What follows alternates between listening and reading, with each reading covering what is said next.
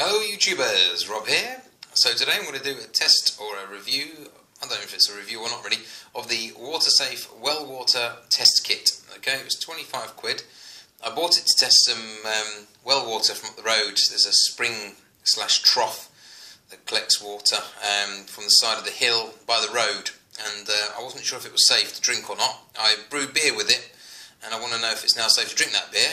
I should have done this back to front and done this before I brewed the beer, but there we go. So, you know, what I've brewed poisonous? I don't know. We're going to find out using this test kit. So it's got 10 different tests. You don't get much in the packet for your 25 quid, I must admit. It comes in this little box here. It comes with this instruction card. There's your various tests and how to do them and the different colour charts you need to test against. And pretty much that is all you get, excluding obviously the mug and the phone. So, not huge things. That's got a few bits and bobs in it. But yeah, I'm going to set this going. There's the well collector. I went back to the well tonight and collected this. So it looks really clear. I'll be surprised if that's got any iron in it. I mean, it's clear as day, isn't it? But we'll see what happens. So I'll set this up somewhere stable for you and we'll crack on with some of these tests. So the first one we're going to do is the copper test. I need to put it in here. This is the sample. Wave it backwards and forwards for 30 seconds, then leave it for 2 seconds. Sorry, 2 minutes, and then measure the colour chart here. So I'll do that, and we'll see how we get on. Okay, so copper, that hasn't changed at all since it's gone in. It's the lightest colour indicated here on this chart, so I'm saying that's got no copper in. I'll move on to the next test. Next one's the iron test, so just 5 seconds on this one, then wait 2 minutes. And we're looking for it to turn blue really if it's got some iron in it, or stay white if not. Okay, so as you can see, it's been going for a while now. It's not even changed colour at all, so it's down at the white end of the scale, and it's none, which is good news. Next one is the Nitrite test. I'm quite important this one. This is one I'm actually most interested in, or one of the ones I'm more interested in. So I've got some fresh water. Each time I'm using a fresh sample, by the way, in here. You can see the bottle's going down. This one has come out with a result. It's a bit hard to tell really from the pictures here.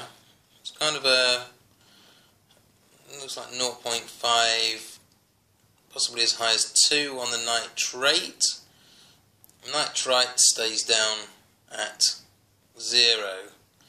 So I think we've definitely got maybe 1 or so on the nitrate scale there. pH, hardness, chlorine. So what's this one do? 15 seconds. No, put it in, remove it immediately, wait 15 seconds. Hard to tell this actually with the colours, but I think the pH is middle, so between about 7. Hardness is somewhere around 120 parts per million, 120 parts per million, and no chlorine whatsoever. Next one's the lead and pesticide test. It's quite involved, this one, so I'll have to concentrate. But using this little dropper thing they give you, pop some in the vial, and leave it for 10 minutes undisturbed, come back, lay it flat, and then read the values. That's quite an interesting one, this one. It says if the lines on the right side are darker than, well, they're not darker than as such, they're slightly less than or equally dark, then it's a positive result. The one on pesticides is not quite as dark, but it's not, certainly not darker, but it's not convincing. There's probably some pesticides in there, I'd imagine. And the same kind of applies for lead. Lead's definitely not as dark, but sorry it's such a bad picture there. I'm not convinced that I want to be drinking too much of that, to be honest. So the last one to test is this bacteria one. I've marked the line because it's very difficult to find out where 5 mils is. There's some powder in the bottom here.